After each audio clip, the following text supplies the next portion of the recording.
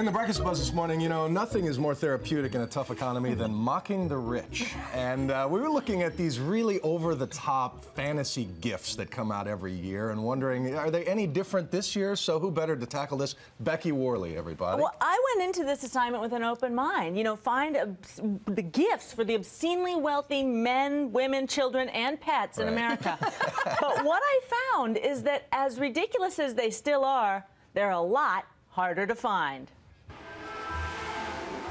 'Twas 3 weeks before Christmas, 2005.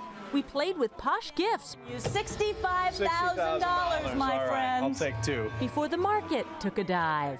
Those glamorous gifts are no longer everyday fare, but those pricey gift catalogs still make us stop and stare. It symbolizes great gifts and a lot of fantasy, and it's just fun to go through and say, oh, I'd love to have this, I'd love to have that.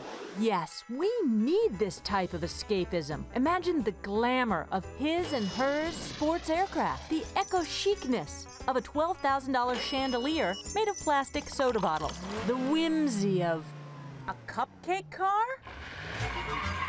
Yeah, I researched like Robin Leach, and this was the most outrageous gift I could find.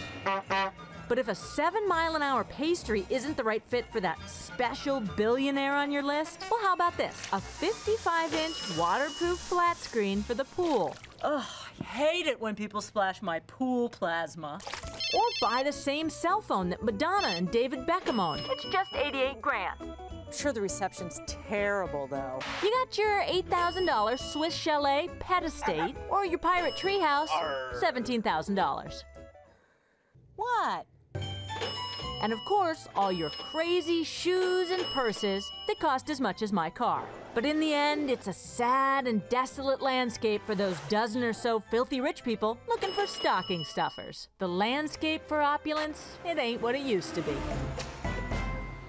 Now, I should mention that only the aircraft, the chandelier, and the cupcakes are from Neiman Marcus if you're running out to purchase these, Bill. But I've brought you something else. I like this. This is the man bed from Hollandia International. It has, you know, the his and her, the whole thing, and it has a TV that you can bring up and watch in bed. Nice. It has the iPod dock, surround sound speakers, and, you know, subwoofer and the built-in massager. Well, it's no personal submarine, Becky, but I guess it'll have to do. $35,000. Happy holidays.